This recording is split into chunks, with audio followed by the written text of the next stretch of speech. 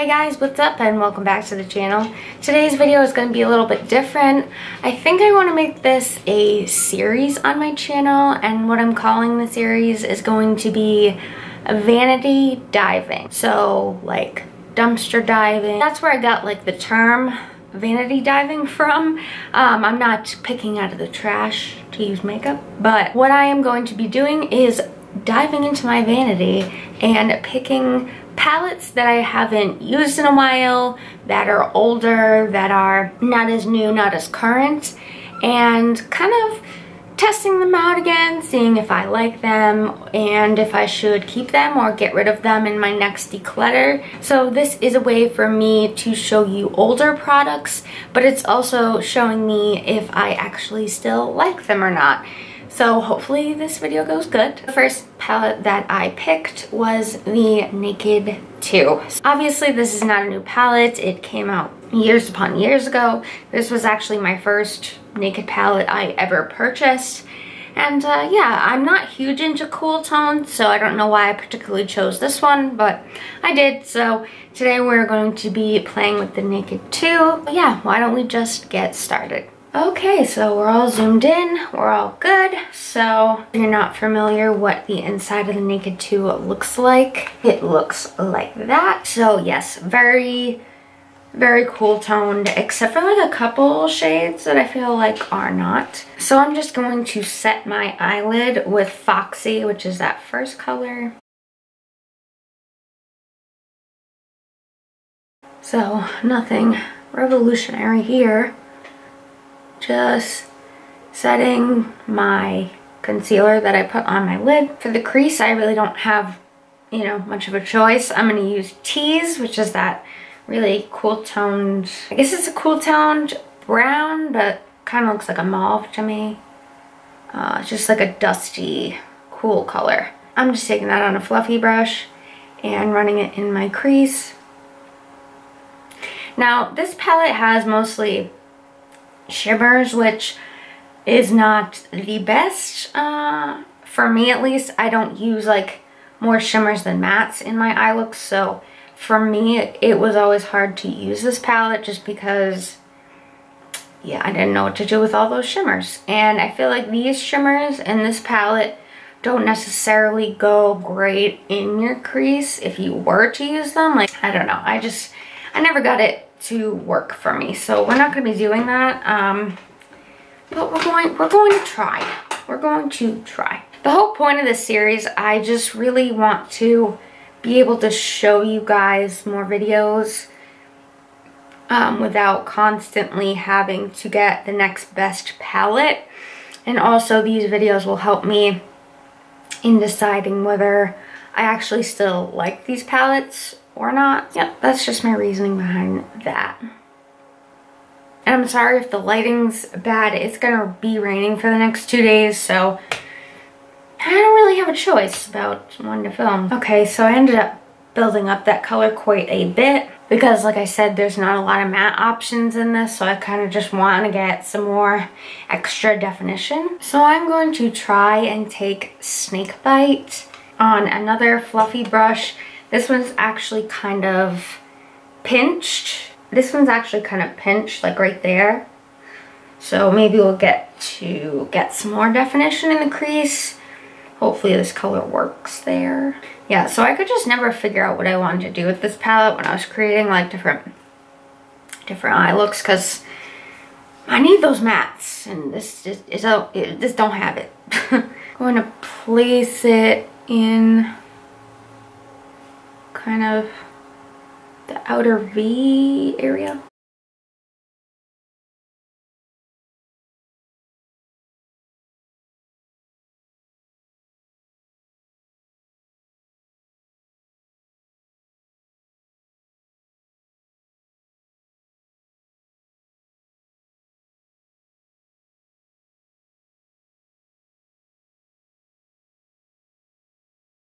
So I'm just keeping it in the outer corner, but then dragging some of it into the outer crease.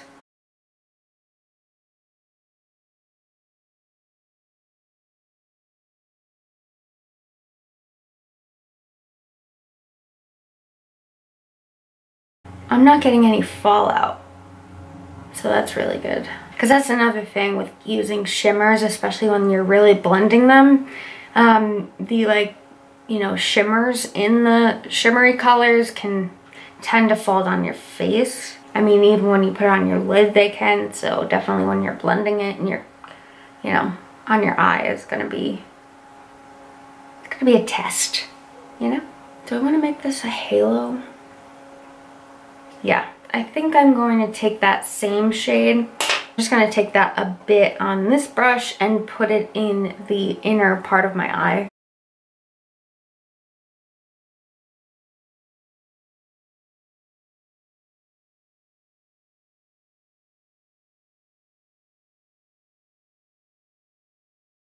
And then just taking a little bit and going in the entire upper crease right here.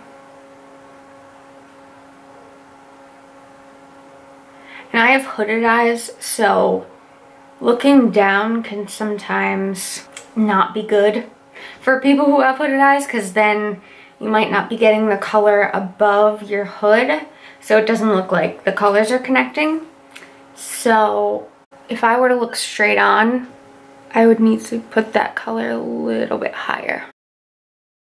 Then I'm going to take that same brush and build up the outer corner.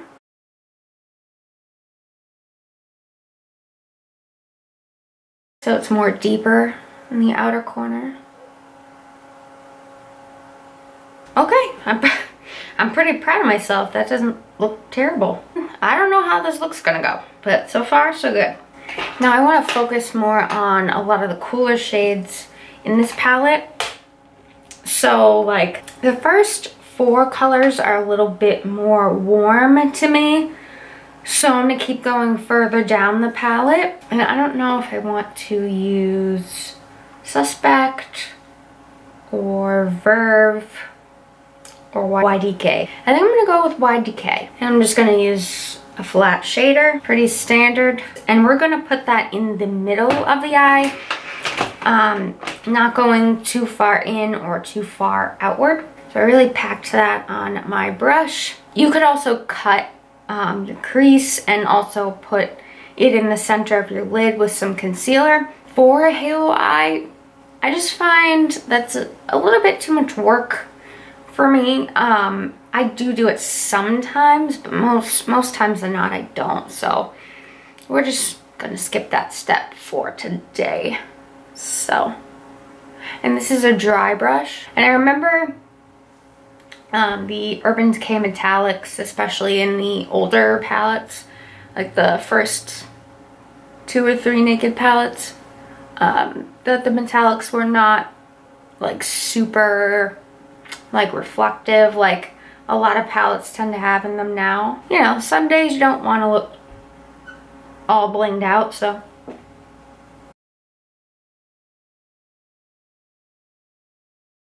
So I just keep dipping back in and building this shimmer up.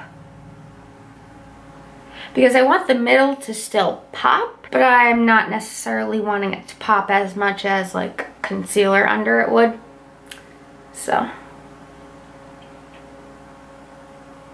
Or even a wet brush, you know, which I do more of that than I do like the concealer on the lid, but that's either here nor there. So I think that looks pretty good. Yes? No? Maybe? I think what I'm also gonna do is take Verve on the opposite side of that flat eyeshadow brush and pick up some of that and place this on the very center of my eyelid to give it a little bit more depth, a little bit more of a pop.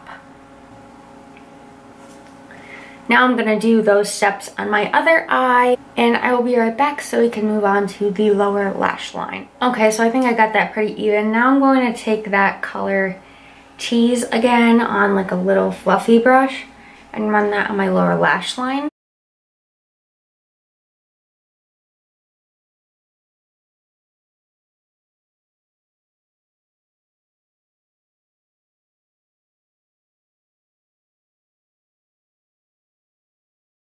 And then I'm going to take a small like really small detail pencil brush and that shade we used earlier, Snakebite. And I'm gonna put that on the lower outer third.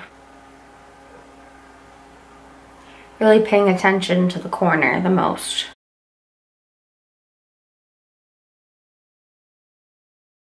Then for my inner corner, I'm going to take a small, like very small, flat definer. And I'm going to use the shade Booty Call. So just popping that on my inner corner to tie everything in. And just give us some brightness right in there. So I feel like this looks pretty deep, you know, so it's always important to bring like the life back into your look, you know. Now I'm going to do mascara and a lippy and I'll be right back. Alright, so here is the finished look. I used my Kush mascara from Milk Makeup and I used a ColourPop Luxe lipstick in the shade Still Crazy. So this is how it turned out. I actually really like it. For someone who doesn't like cool tones a lot, I think this look came out pretty good. So yeah, that's gonna do it for my first Vanity diving session. Did you enjoy this type of video? If you did, please leave it in the comments down below. I'd love to hear from you, and give it a like as well if you did enjoy it. If you haven't already, please hit the subscribe button down below, and I will talk to you real soon. Bye.